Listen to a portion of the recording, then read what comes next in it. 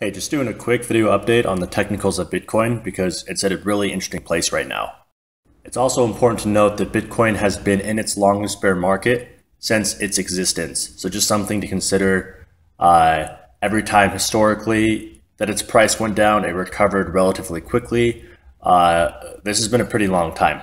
So the first chart I'm showing you is just a chart of Bitcoin in the past year and a half or so.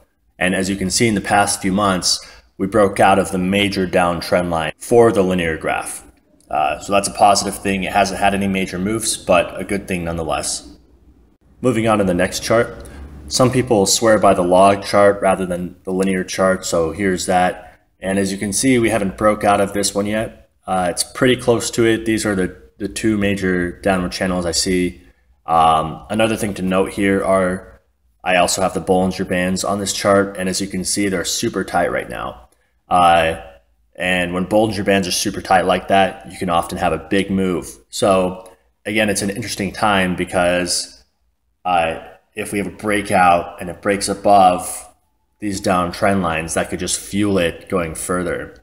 And again, just note that Bollinger Bands just basically represent low volatility, but again, they often precede big moves. Finally, the last chart I want to show is just another chart reflecting stability. And this is really cool. Credit to Aesop for making these charts. His Reddit is on this page, so you can check him out if you like it. But it's interesting to note here that the 6-month stability is at an all-time high. And all in all, stability is pretty high and looks like it's trending upwards. So it's a good thing. When stability gets high, you can see it precedes large moves. It hasn't been upward every time, but just because of the situation we're in, it's predictable that it would go upwards. But you know, again, it's the market, so we'll have to see. I just want to say in closing that it's inevitable that sooner or later the price is going to take off again. It's been a year and a half since we've had the last bubble, and there's been some pretty significant adoption since, as well as dramatically better infrastructure. So that's it. Just wanted to share it with you guys.